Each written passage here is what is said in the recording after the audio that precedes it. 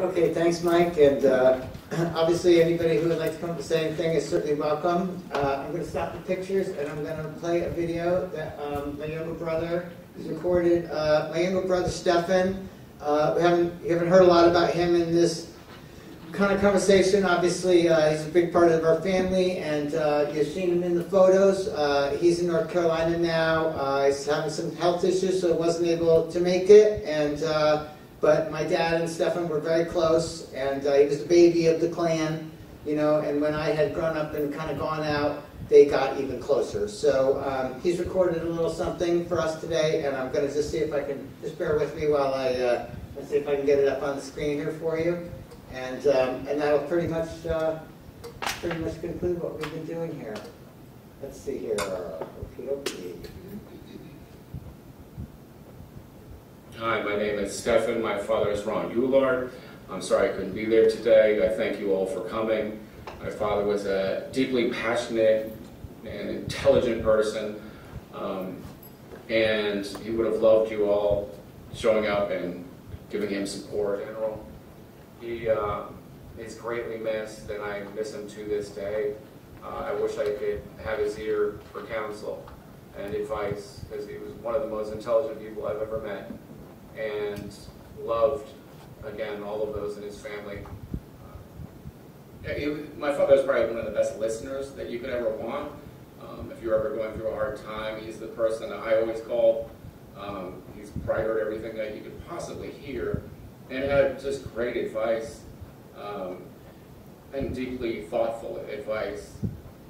I'm going through some stuff right now, and still to this day, it's hard not to pick up the phone and call my pop and ask him for advice. Sometimes I forget that he's not in this plane with us any longer.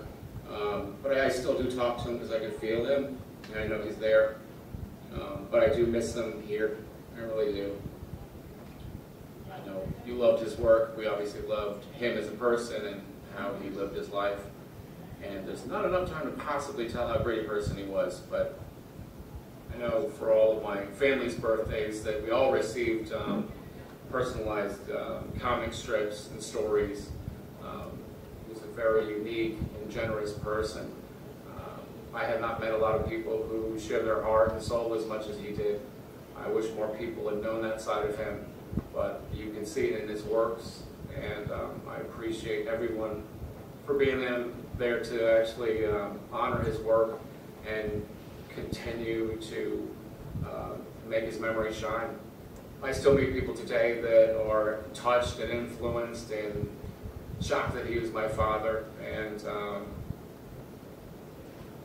I wouldn't have wanted it a different way. I know there are teachers who learned that quite quickly. If they prohibited me from reading something, he would walk into the school and set that straight.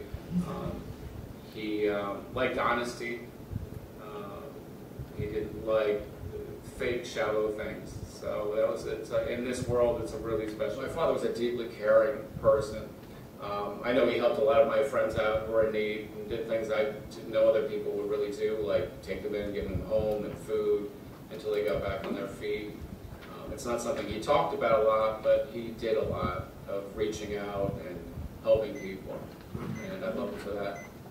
I went to for advice on any subject at all. I wasn't embarrassed to talk to my father about anything. He was a genius level person and emotionally incredibly deep, and would really listen to what you had to say. My father was into all sorts of art forms. It's one of the things that got me into music and art myself, his deep appreciation of people who were trying to show emotions and share stories and feelings. I always remember my father playing music, as did our whole house. There's typically 3 different kinds of music playing at all times, if not more. My father's impact is still resonating with myself, and I know my family. Just 2 days ago, I had another conversation about my father's work with a stranger who's got very excited, and this happens all the time. People love my father and love the work he did. I hope it continues on. Bigger than life character. He was a genius, and I've not met a lot of geniuses on the planet. And when you really got to know him and talk, you really saw the levels and depth that he had. I hope you get that through his work. My father also put all of his family members in his books, which I didn't realize for a while, throughout all the stories and all of his work. You would see us throughout our characters, the way we acted. And I didn't know that for a while, but he pointed out to me many times, and that was another way that he showed his love for the people he actually loved on this planet. I know that his work speaks volumes, but he was obviously deeper than that, and an extremely loving and generous man. And I miss him deeply, as do I know my mother and my brother.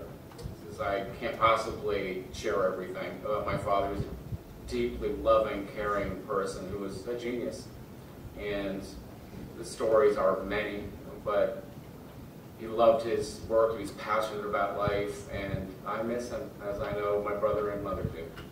I want to thank everybody that's there in support of my father, and my brother Sean, my mother Frances.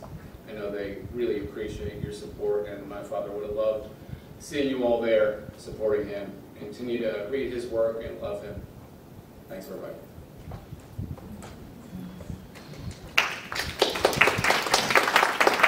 All right, thank you, Steffan.